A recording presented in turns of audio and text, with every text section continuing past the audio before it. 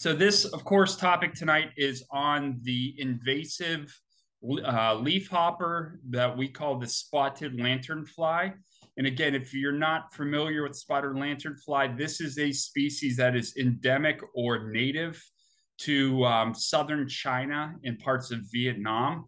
It is actually, I think, when it reaches its adult stage, and even that third instar stage, it's actually a really good looking insect. I mean, it is pretty, as you can see there with its wings spread open. I think it is. And some people often mistake this species with moths or butterflies, but it is not. And we'll talk about all the specifics of its ecology here in a minute.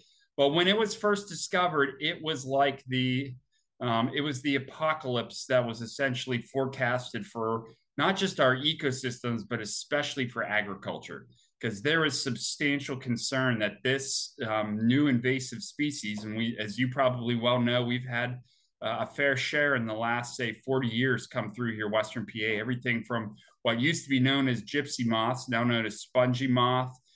We, of course, had the emerald ash borer that really killed a substantial number of ash trees, not just in Western Pennsylvania, but in Eastern North America. And then we've had the brown marmorated stink bug, which is also an invasive and clearly also seemed like it was going to cause some serious problems. And then going into the past with trees, right? We've had the chestnut blight, which also came from China, that killed over 4.5 billion American chestnut trees, to now there's oak wilt and thousand canker and a whole host of things that are invasive species, be it insects or fungus, that has really reshaped a lot of our ecosystems. So it looked really, really almost apocalyptic with the spotted lanternfly.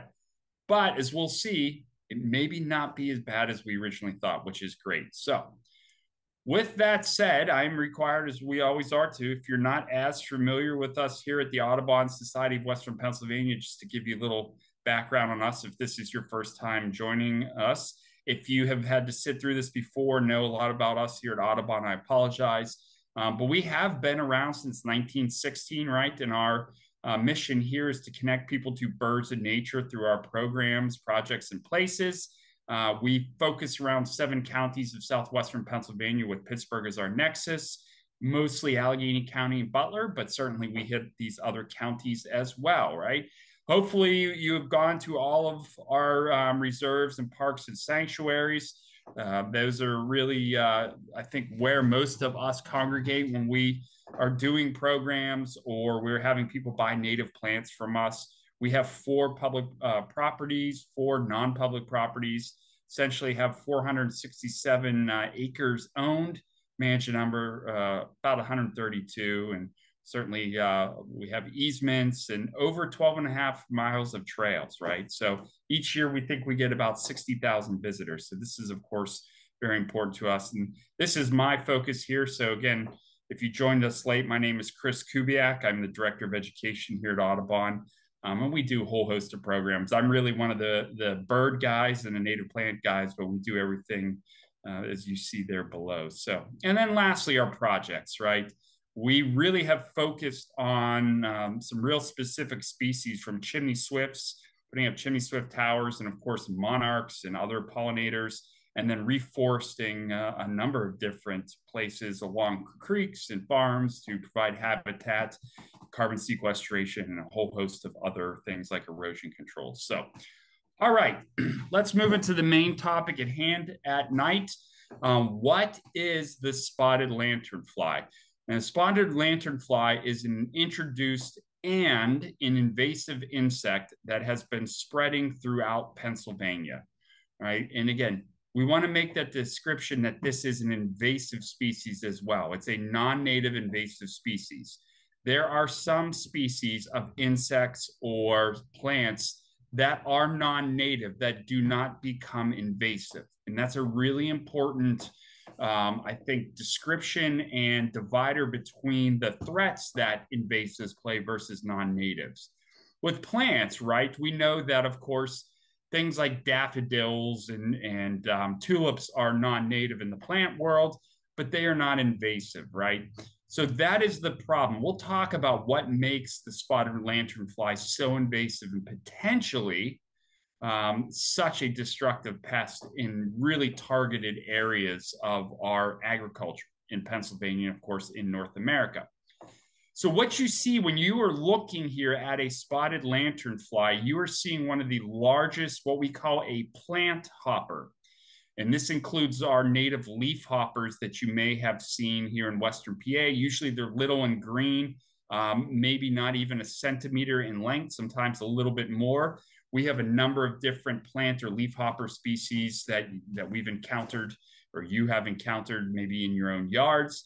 And this is a larger family that is known as Fulgoridae, which goes way back. We believe it has origins even before the dinosaurs, until this particular species maybe emerged in its modern form about, I'd say, 10 to 15 million years after the extinction of the dinosaurs. So it has been around very, very long, with its origin in southern China. That's where this insect originated. And that's what is also the key to why this thing, when it arrived here in North America, has spread like wildfire and has that sort of invasive tag. This in biology is what is known as ecological release, in the fact that a new or novel insect or organism has no controls from the ecosystem placed on it. So it expands in humongous numbers, right? We went through that with COVID, right? It was a new and novel disease that our bodies hadn't adjusted to, and insects and other diseases do similar type things. So the spotted lanternfly, what it is being a plant hopper, it is a true bug, which means it has 6 legs and a mouth part that is known as a proboscis. And a proboscis is essentially a straw-like appendage that is attached to the spotted lanternfly's mouth. And they insert them into the cambium, which is the living part of plants and trees, and like a straw, will suck up those sugary juices that the plant is creating through photosynthesis, right? So they feed on that sap, that sugary sap that is flowing through the plants from over 70 plus different plant species. But as we have learned here, it definitely has favorites within that world. And one in particular that is its main favorite, that we think may even absolutely be the precursor for this species to reproduce here in the North American continent here. So these particular being plant hoppers, they are weak flyers, even though they do have wings, but they have incredibly strong legs that they can jump pretty far distances and then sort of glide with their wings to get out of trouble. So like all plant hoppers, and like the name suggests, they hop off of plants when they either feel endangered from something that wants to eat them or harm them, or if they want to spread and move from where they grew when they were in their earlier stages as instars, and then, of course, spread the species as the females lay eggs. So they can move as much as 1 mile to 2 miles away just on their own in favorable conditions. Everybody gets freaked out. I've been to sporting events in Pittsburgh and other events down in Pittsburgh when they first hit their massive numbers last summer. And while you'll get 3 or 4 landing on you, people freak out, but they cannot hurt you in any way. They do not bite or sting. That proboscis that they have does not hurt you. So most of it is more just an annoyance than anything else. So, and they also, lastly here, they really like to congregate in large numbers with each other. They're not solitary. This is probably an adaptive behavior that they use to maximize the ability to survive. So if there's a pest like a bird or some other animal, then that way there's kind of safety in numbers. So the probability that you're going to get eaten goes way down. Okay.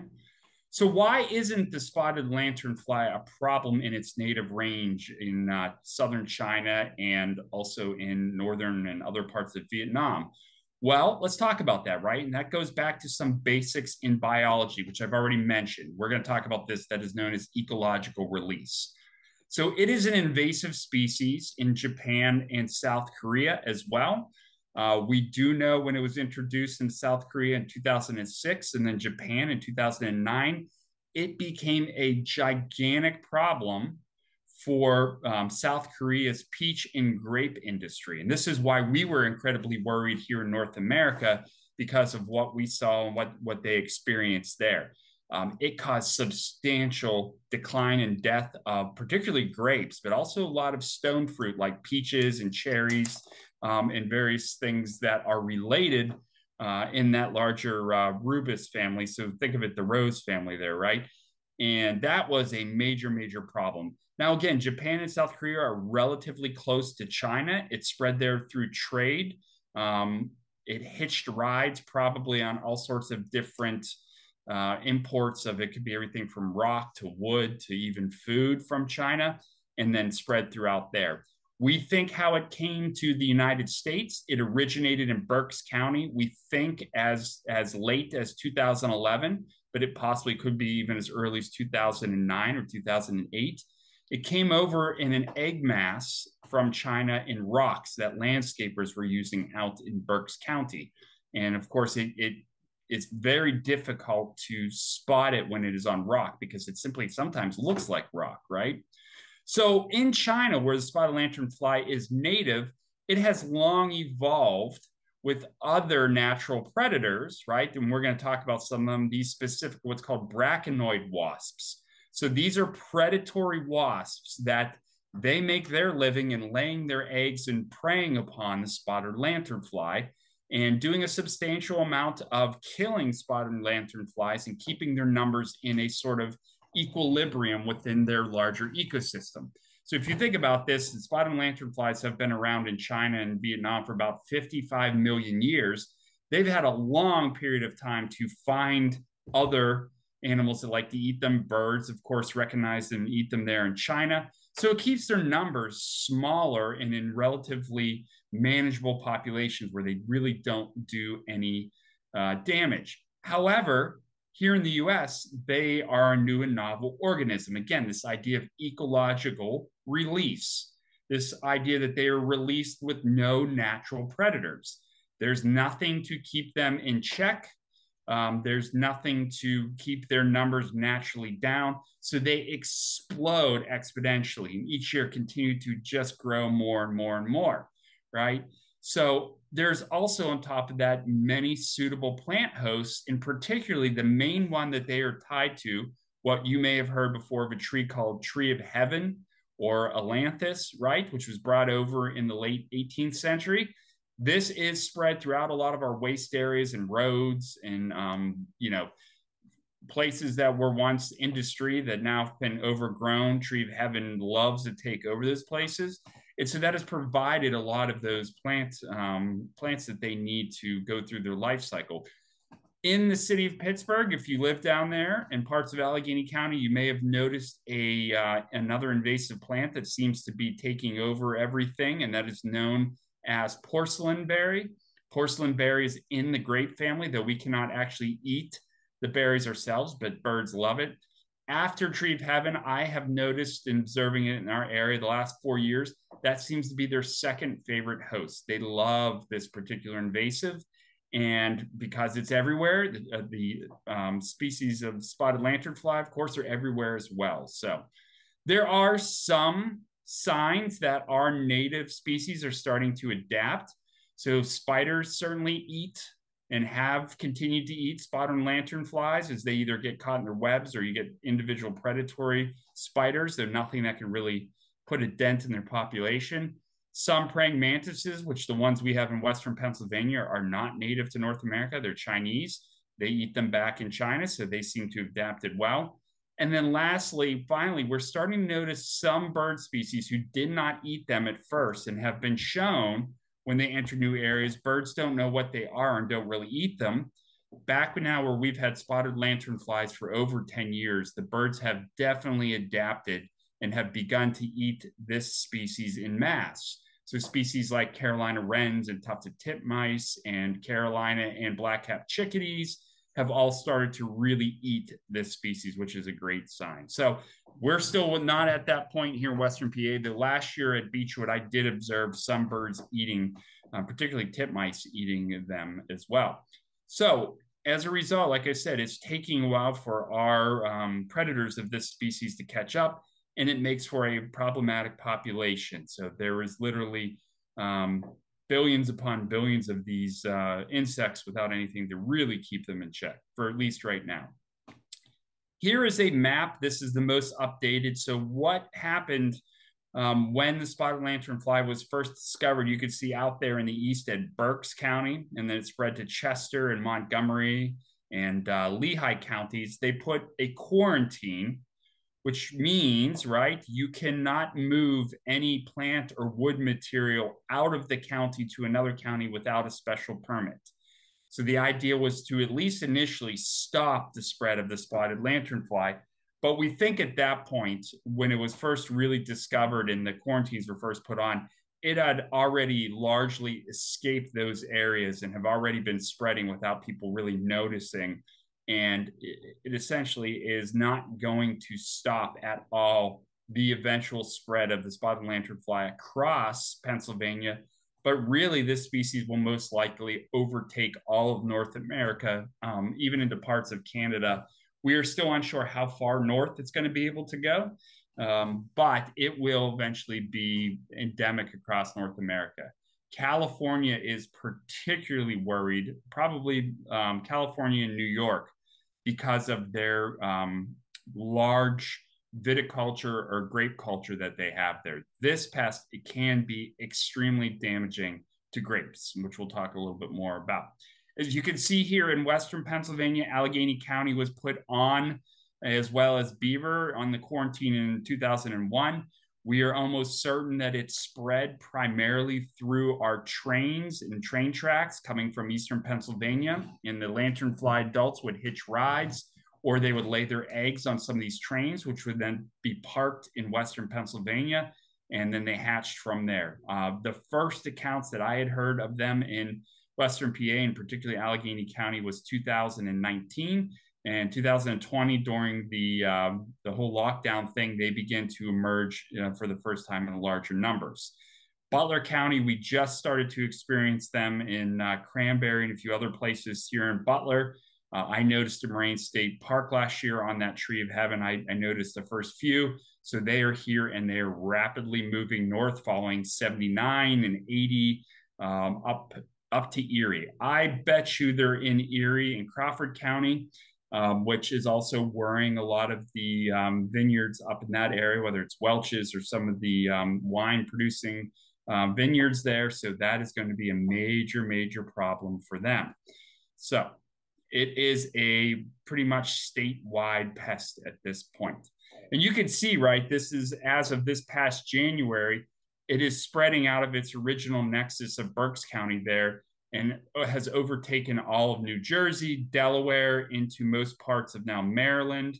It's moved down into the Shenandoah Valley of Virginia, which also has a lot of fruit growing, particularly grapes and apples, into the Carolinas. And then you see a few other spots westward. Most of this is from them hitching rides again on trains, but also cars. And we're going to talk about that because hopefully this summer, I'm going to try to convince you to at least check your vehicles from about late July into August all the way into October, because this is how they are hitching rides to other states and other areas and then spreading that way. So what does quarantine mean? Of course, so this is essentially coming out of the state laws in Pennsylvania. It shall be unlawful for any person knowingly to permit any plant pests so declared to exist on his or her premises to either sell, offer for sale, give away, or remove any plants, plant products, and other material capable of harboring the pest, right? So if you grow plants and sell plants like we do at Audubon, right? We sell native plants.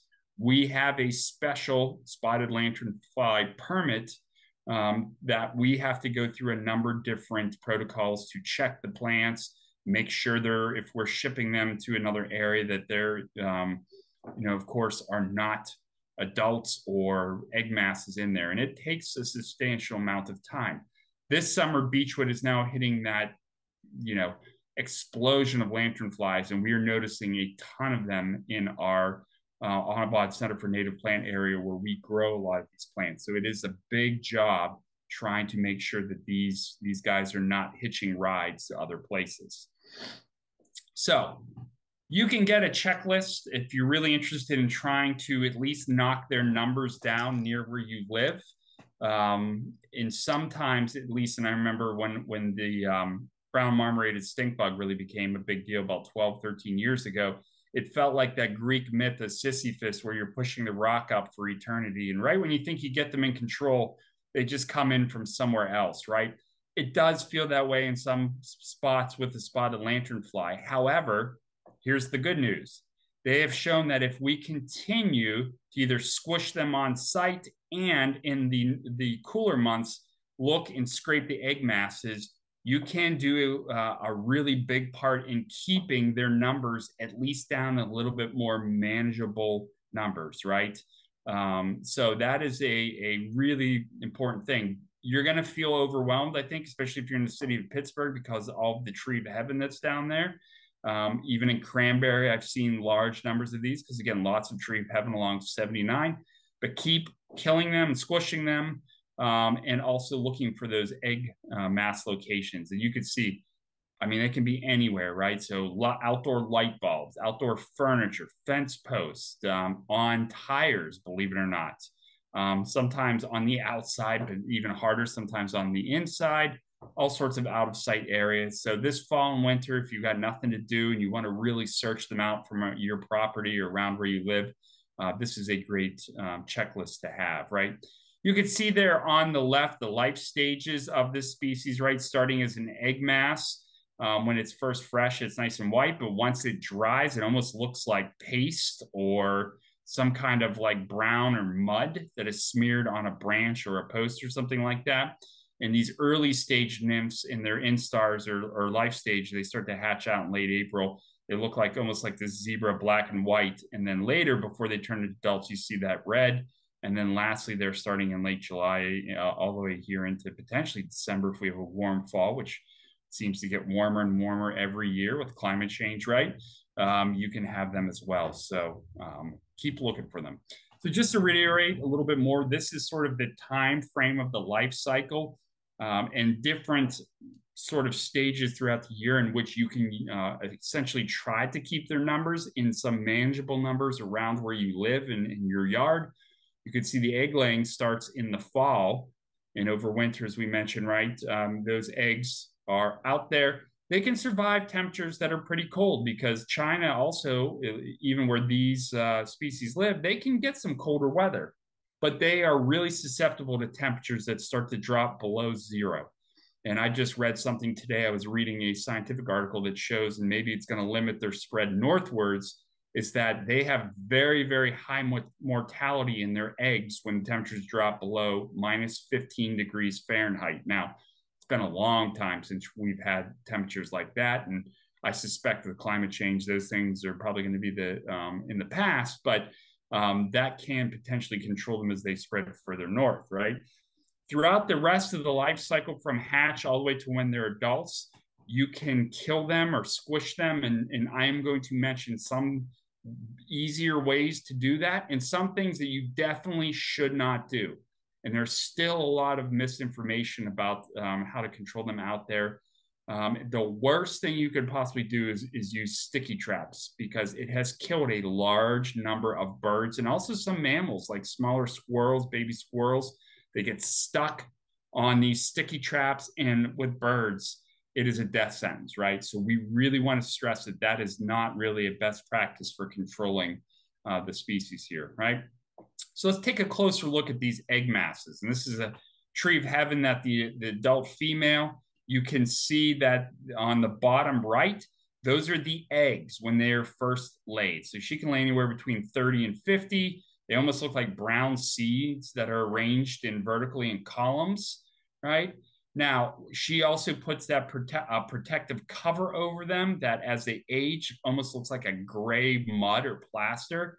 And then they start to kind of crack. That's where especially in late winter, the freeze thaw, they start to almost look like someone smeared mud on a tree there, right? So these are roughly about 3 to 4 inches wide, 2 inches long. I have found that they're relatively easy to spot anywhere where there's tree of heaven. And if you don't know what tree of heaven looks like, you can either look it up online, or Atlantis, which is its other name, or you can use apps like Seek or iNaturalist to get an ID, because that's where I mostly have found them. Almost 90% of the time, they are either on or very nearby trees heaven, because that, again, that is going to be their main host that they're using here. And tree of heaven is, as I mentioned, right, is native to China. So they also sometimes confuse some folks there. You can see the one on the very top left is the egg mask, but some people, gypsy moth or spongy moth as it is now known, sometimes some folks get confused with that. Believe it or not, lichen sometimes just confuses some folks that aren't as, I think, aware of nature, maybe like some of you. But this one, the mud dauber nest, which is a really cool type of wasp species, that one I could definitely see, right? I mean, that definitely has a mud look to it, but it is definitely not the spotted lanternfly egg mass. So here's some of our identification, and maybe you've seen these around your yard or anywhere in Western Pennsylvania where this species is now growing in humongous numbers, right? So the little small black and white or spotted white is what is known as the first through third instars, right? And, you know, again, this instars is essentially stages of insect species here. And so this runs from about Western PA here, about early May through about early July. So think about July 4th. And they are black and white with spots and grow to be about a fourth an inch.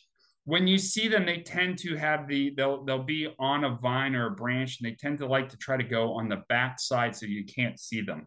And you'll often see them clustered with sometimes 3 or 4. And I've seen at Beechwood this summer as many as 30 or 40 on a single branch, right? And they all try to kind of work together to hide behind that branch.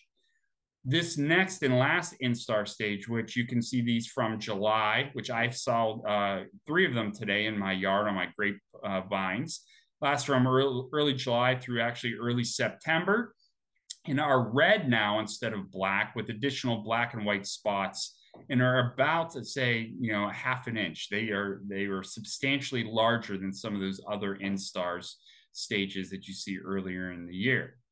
So some of the lookalikes that people get confused with, and some of these, it's okay. You can see the spotted lanternfly there is in the very middle. So the first through third instars, you can see the little black and white, and then the latter third to fourth instar stage with the red one there.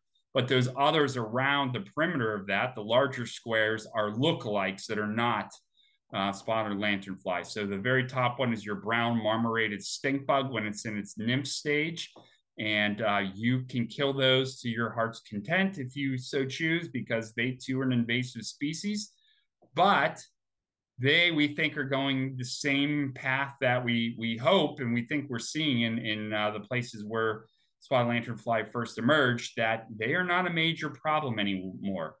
I remember when I first started at Beechwood, there was hundreds and hundreds of them in our offices everywhere. Now you only see a handful. And that's because the natural predators in Western Pennsylvania have adapted and have kept their numbers down. The rest that you see around there, there's milkweed bugs that you see there in the top right, and then box elder bugs, right, on the bottom left and right. Certainly not spotted lanternflies, and we don't want you killing either one of those 2 species, right? So the adults. So let's talk about the adults here. They're, I think, again, very striking in their patterns. There is nothing else in Western PA that I think, and I'll show you some lookalikes here in a second, that you're really going to confuse this species with. Plus, for a plant hopper, they are quite large, right? So they're about an inch long and about a half an inch wide at rest. And they are mostly sort of a lighter gray when you see them when they are perched. The forewing is gray with black spots. The wingtips have what's called reticulates. They almost look like a brick pattern, right? So black blocks that look like bricks on top of that there. Their hind wings that they have patches of red and black with a white band between them. The legs and head are black as well, and the abdomen is yellow with a broad black wing that you see on there. So adult lookalikes. There are some species that look like them as well. So we've got Elanthus webworm. We've got Cerocropia moths there that you can see on the bottom. The webworm, the Elanthus webworm, is on the far right. And then the tiger moth, which I think would be probably the one that you would most confuse with an adult spotted lanternfly, but that is a moth that, boy, if you see it, consider yourself lucky, because that is not a very common species to see here. So I truly think it's really hard to confuse this with anything else here that you're going to see, and especially once we hit August and September and October, when you're out and about in urban areas, they will be everywhere. And those other three species that somewhat superficially look like them are not going to be out in huge masses there as well. So let's talk about their preferred hosts in order of their preference, right?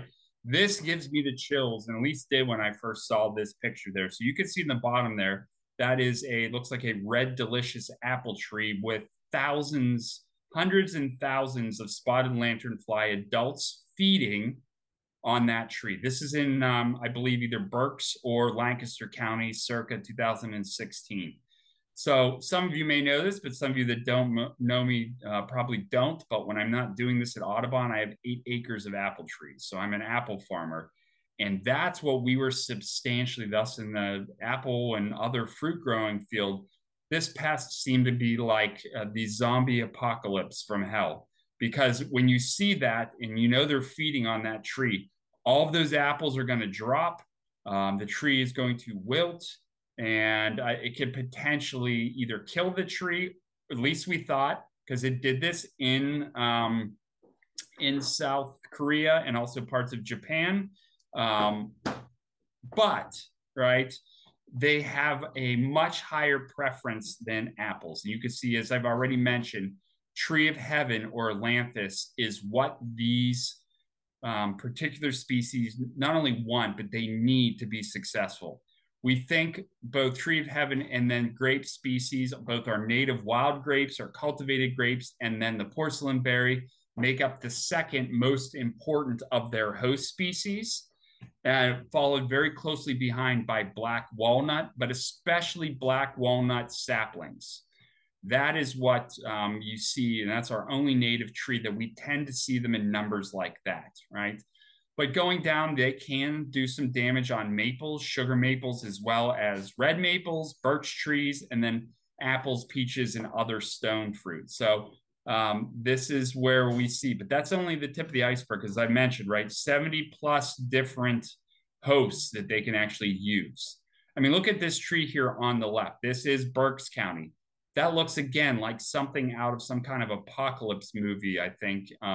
Just unbelievable the amount that spotted lanternflies on this tree here. So some of the damage they do environmental, right? So adults and immatures both damage host plants by feeding on the sap from stems and trunks of trees through that piercing mouth part that we call the proboscis, right? And that's key to all leaf hoppers and plant hoppers, even our native ones. Trees, vines, crops, and many other types of plants may be found with sap weeping from wounds, wilting, leaf curling, and dieback, right, which has been observed in places that have had these numbers for a number of years. From a crop standpoint, outside of just those, they love soybeans and can cause some serious and did cause serious damage to soybeans in eastern Pennsylvania, but also parts of South Korea, Japan, as well as China, where China, even though this species originated from, the Chinese had long sprayed indiscriminately pesticides that killed off a lot of their hosts. So they would have outbreaks of the spotted lanternflies in a few areas because those insect species that normally depended upon them had been all killed off, right? So this is important, though, and this was not what we originally thought when it was first observed out east and then spreading here to Western PA. Based on our best scientific current understanding, the spotted lanternfly is more of a plant stressor rather than a plant killer, right? And that's very important because it was viewed at first through the experiences in South Korea as a plant killer. Healthy trees seem to survive. They bounce back the next year. They get enough energy before the spotted lanternfly gets in huge numbers, and then they are, pulled back a bit, but they seem to bounce back. Occasionally, we've noticed mortality to the tree of heaven, which is not a bad thing. In fact, some of us thought, hey, maybe there's the side benefit of having this number of spotted lanternflies, since tree of heaven is their prime host. Maybe it'll kill a lot of our invasive tree of heaven. And then that way, right, it'll kill two birds with one stone. By killing tree of heaven, which is incredibly invasive, it's also going to knock the numbers of this species back, right? But it hasn't happened to the extent that we've thought. But also grapevines, and it has killed some smaller black walnut saplings. I've noticed in my yard, they also really like the black walnut, okay? The other problem is what's called honeydew. All leafhoppers, not just the spotted lanternfly, when they're feeding on these sugary parts of the sap that's flowing through the cambium of the tree or vine or whatever they're feeding upon, they don't digest all of the sugar. And this is aphids do this. This is why ants love to be around aphids.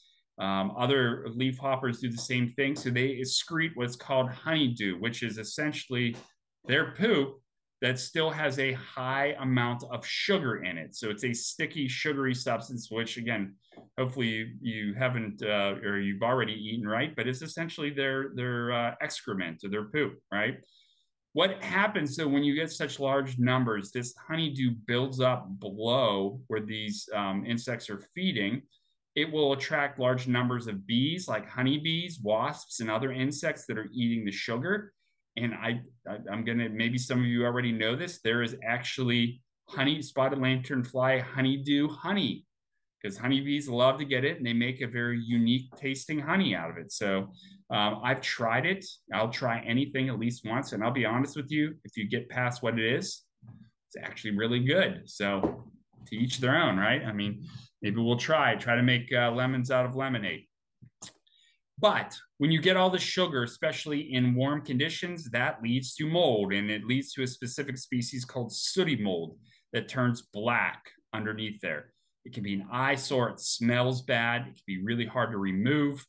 If it gets in large enough numbers on the leaves and turns black, it can reduce photosynthesis and actually, again, cause more stress to trees and saplings, and ultimately stress the tree as well. The economic risk, again, this is going to be reassessed since we've learned more information here about them, but potentially we were worried that it would cost somewhere over the long term in North America, and this is not just in Pennsylvania, about $16.4 billion worth of damage, specifically on maples and cherries. But grapes is where the news has not changed. Grapes are still its major agricultural pest that it has done and will continue to do major damage on. Apples, not so much, thankfully. Thank God they don't seem to have done much, if at all, any damage to apples. Peaches, same thing. And then lastly, nursery and landscape. So all of these things minus grapes are probably going to be pushed substantially down. Conversely, grapes will be pushed substantially up. That has led to the major loss of grapes. So if you wanted to start a vineyard or want to get into the wine industry, or you just like growing grapes to eat, you need to really seriously consider a strategy to control them, because they will rapidly kill your grapes. Tourism, state game lands, right? And most of this is just the sooty mold, right? PA ecosystems we thought were going to be a major problem, but they are not. Property values and damage, right? All of these other things that affect your quality of life. Essentially, there's nothing great when you're sitting at a cafe or restaurant, open air down in the city of Pittsburgh, and 5, 6, 10 jump into your food while you're eating, which has happened to me. I was at a Pitt football game last year and eating nachos, and 2 of them jumped into my nacho cheese. So while that's not the end of the world, right? Certainly, it's not great to have that large numbers of them.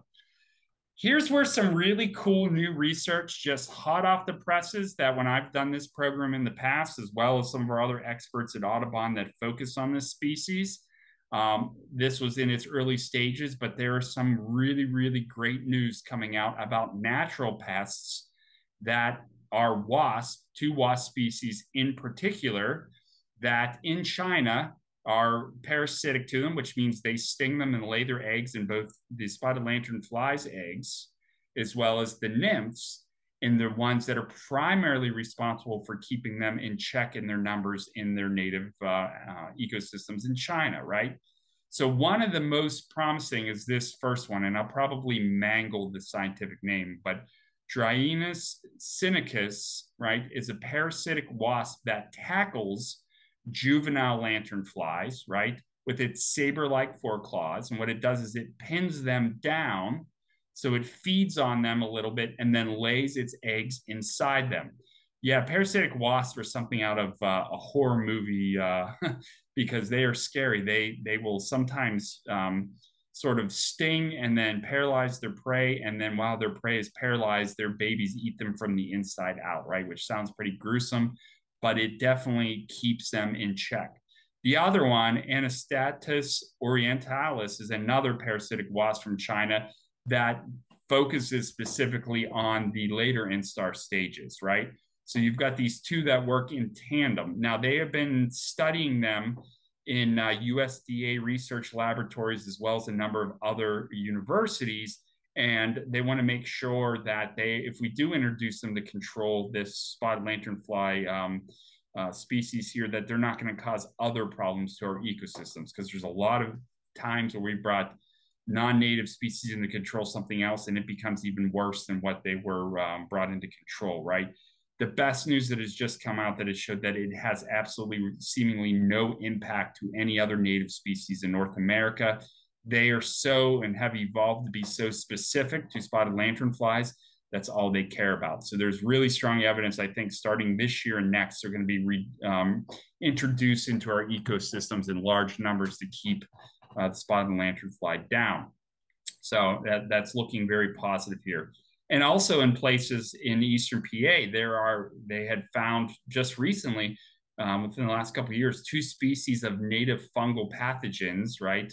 I can try to pronounce this again, I'll mangle it, but the Beauveria bassiana and Batoka, and these funguses attack and kill the spotted lanternfly. The spores get on them and kill them at all stages, which it could, how evolution is always finding new and novel ways to take advantage of other species that it feeds upon. Maybe that's another one that we can use in this fight against them. So, and here is the Dryaenus species from China, the main one you could see there on D there, the far right.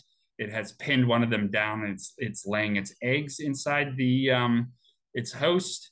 And you can see the female is there in A. She does all the laying, but the males also will feed upon them as well. And then C, you can see the eggs and then sort of the emerging larvae that are eating that nymph from the inside out. Gruesome stuff, right? Steps to control spotted lanternfly in our management, right? So we mentioned the quarantine is to stop the spread, and then scrape eggs. So I hope all of you, if you have this as a major problem around your house, look and scrape those eggs in the colder months. You can ban trees to catch the nymphs, but again, we do not recommend that at all. There are traps instead that you can use, and we'll talk briefly about that as well. Fourth, remove tree of heaven or lantus wherever you find it, and apply insecticides as well. So check for hitchhikers. So this summer, starting now, they check your car, check on the outside near the tires, look inside your car if you can. They can hold on to cars and trucks at 60 miles an hour, and I've actually heard it's possible they can do it up to as much as 75 miles per hour. They have incredible strong grips, incredible strong legs, so they just stick on to whatever they're at and spread along our highways, right? If you see one, maybe not all of you like this, but stomp it, kill it, right? That's part of the way to control it. Some people use vacuum cleaners and shop vacs if they have huge numbers on their patios, right? It's another easy way to do that, or just use a broom and fly swatter. How to destroy the egg masses, just scrape them. You can either use like a paint scraper or a stick or something, scrape them into a bag or container with alcohol. You can smash with a rigid card, a knife, or a garden tool or rock. Roll with wallpaper, seam rollers I've seen, or something similar, but just try to get rid of those egg masses out of that ecosystem there. This is what I was talking about here. These things, while they work to stop the nymphs crawling up trees, as you could see with that white-breasted nuthatch, they get stuck. A lot of birds creep up and land on tree trunks, like woodpeckers. This is a horrible way for these birds to die. Sometimes they sit out there for days and they're being cooked slowly in the sun. Please do not put these sticky traps. If if you do it, and I'm pleading you not to, but if you do it, you have to put some kind of wire guard or screen around it. I just do not think it's worth the potential killing a bird or baby flying squirrels. I've heard have been stuck on them and died as well. It's just not worth it. And there are better ways to control them as well. So please don't use these sticky traps. This is the best one. I'm going to start there. If you're interested, you can see in the bottom there, there's an Penn State extension tells you how to build what's called a circle trap. If you don't want to write down or have the ability now to write down the link there, you can just Google Spotted Lanternfly circle trap. And there's a lot of really good, easy sort of instructions on how to build them. So this trap is incredibly effective, and it will not kill other non-targeted wildlife like birds, but even other beneficial insects that are native. It doesn't target them. It dramatically reduces those chances to capture other creatures. It's made from plastic-coated sort of insect screens that form a tunnel that the spotted lanternfly walks into, and then it ends into this little collection container. And there is a commercial source that's already made, but it's super simple to make. I've made them. If I can make it, any of you can make it. Trust me, I'm not super good at constructing things, and we've done it at Beechwood, and it works incredibly well. As I've already mentioned, if you have tree of heaven on your property, remove it, right? Now, and it's also known as the lanthus. It is a major, major invasive species. There is literally nothing good about tree of heaven. It stinks when you rip it open. It smells like rotting peanut butter, and that's being kind, I guess. It is super difficult to control. If you cut it down, it's like Medusa. It'll send up other sprouts. You cut those down, it sends up twice as many more. So cutting and mowing is ineffective. What you have to do is control the root system so you can apply a systemic herbicide at the optimum time of the year, which is July and September, right?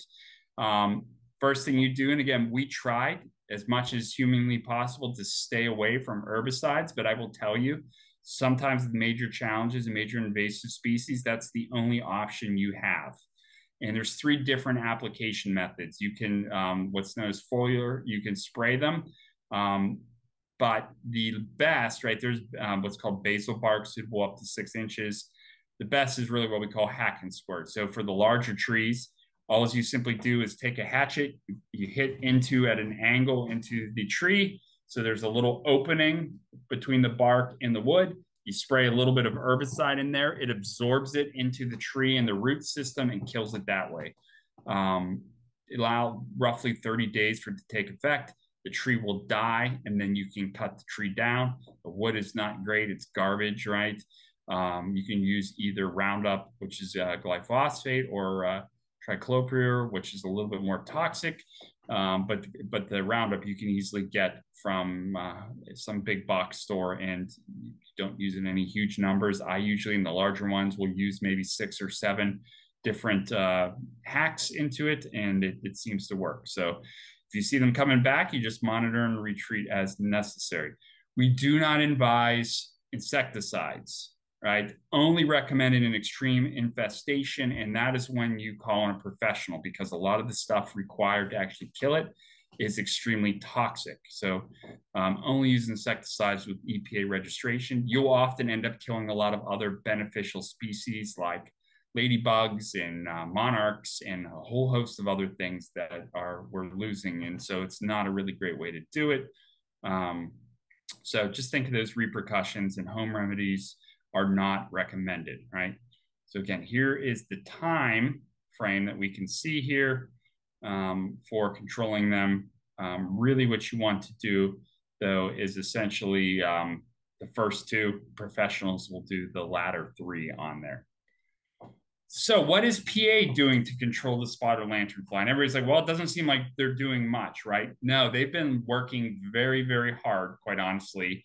And here are some of the agencies from the USDA to Animal Plant Health Inspection Service, which when I just came back into the United States from Canada, they do a very thorough job of inspecting anything. So if you have plants, they're going to look quite closely at it. And most of the time, you're not even allowed to bring that stuff into the US.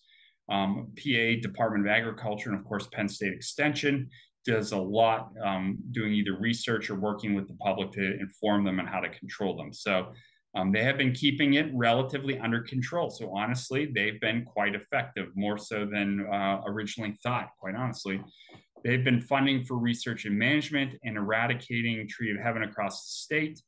They have been along highways and railroad lines, leaving what we call trap trees. So once these other tree of heaven is killed, they all basically, to use a bird thing, flock to that tree and then they bait it with insecticide. So it is having actually very, very good effects within the state. Some of my last things here, and then I'll open it up to questions here. And here's where the positive news. I've given you some stuff with the good news about the 2 parasitic wasps from China and that native fungus that was killing them. As expected here, we are seeing much larger numbers in Allegheny County than previous years, and we've always expected that. We think within the next 3 years, you're going to see the peak of numbers of spotted lanternfly in Allegheny County. Then, of course, in the surrounding counties, peaking probably 5 to maybe even 8 years in the sort of periphery counties around the greater Pittsburgh metropolitan area. But this is the great news. The current research shows that spotted lanternflies are not a substantial threat to our ecosystem like we first thought. It's not the apocalypse. If anything, it's just going to be a large annoyance like the brown marmorated stink bug was, with the exception if you're a grape farmer or if you're into the grape industry, which maybe some of you are, but that doesn't seem to be a major thing here in our part of Western PA. Where the spotted lanternfly first emerged in Berks County, we think as early as maybe 2009 to 2011, they had mostly disappeared from Berks County last year. They seem to some type of equilibrium. So whether it's, I suspect it's birds, but also the impacts that people in the area have been doing to scrape the egg masses, kill tree of heaven, all of those types of things have made them essentially disappear from Berks County, or they were in substantially smaller numbers than they had been in years past. That is great news because we think that is probably what's going to also happen here in Western PA. Already, as I mentioned, right, they're only known to harm tree of heaven, grapevines, and black walnut saplings. Even then, the termination of their feeding or death from spotted lanternfly feeding is not a common occurrence, even for those species which they prefer. Its feeding is a stressor, may cause yellowing and wilting in some dieback, but otherwise healthy trees will rebound without any lasting harm. And then lastly here, management recommendations from Penn State and county environmental groups, including Audubon like us, continue to be supportive of circle traps, like I showed from Penn State, not the sticky traps, right? Squishing them any chance you get and vacuuming. And we do not, like them, recommend sticky traps at all. Any contact insecticides or other home remedies. People were using pine saw, but that can cause a lot of other secondary problems that are maybe even worse than the spotted lanternfly. So that's, I think, pretty good news as we've learned more about them. Once we get these brachynoid wasps, these parasitic wasps out there, that should also play a substantial role in getting their numbers down. So what do you do if you're out of this quarantine area in Pennsylvania or even out of state? This is important. Collect it if you can. Let's say you're in the northern Potter County of Pennsylvania, which is outside the quarantine area. Collect it, put it into a container, either filled with alcohol or something to kill it and preserve it, or take a good picture of it, and then you can report it here to the Pennsylvania Department of Agriculture or the Penn State Extension at the number, and you can see there 1-888-4-BAD-FLY, right? And that's the rest of the number there. It's important because when they find out where these spotted lanternflies are emerging in the non-quarantine areas, they can get up there and try to slow it down. It's eventually going to spread, but that's the key thing here. We're not going to stop it initially. We're going to slow down the spread to find the solutions to help bring it back here, right? could in the next few years, and you'll see add additional municipalities to the quarantine area. And if you find any life stage of spotted lanternfly in a municipality where it is already known to exist, no need to call, right? Allegheny County or Butler or Beaver or Westmoreland, just kill it, right?